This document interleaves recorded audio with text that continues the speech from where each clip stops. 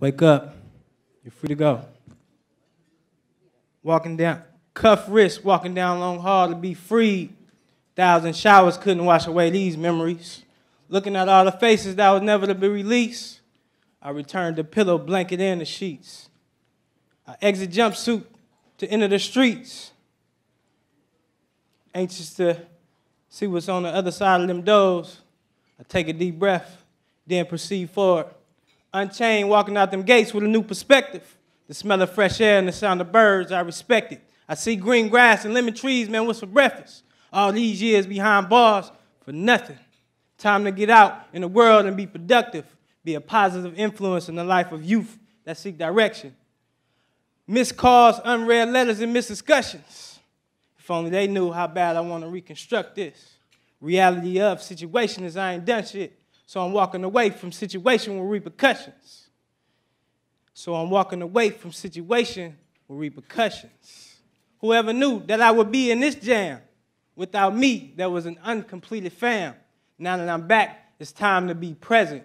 I'ma move with aggression, head high to the heavens. Thank God it's a blessing. I stand before you today to share my testimony. I made it through the belly of the beast without being killed in my sleep.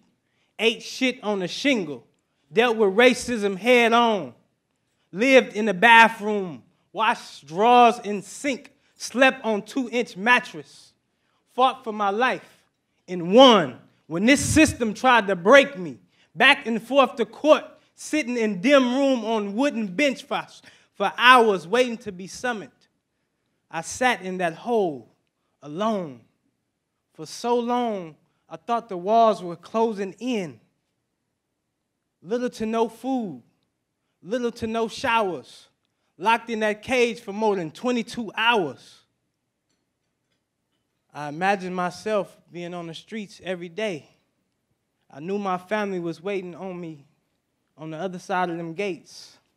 My brother that supported me through it all was waiting right outside when I walked out. For all of my people that's still in that situation, keep your head up and stay focused on liberation. Thank you.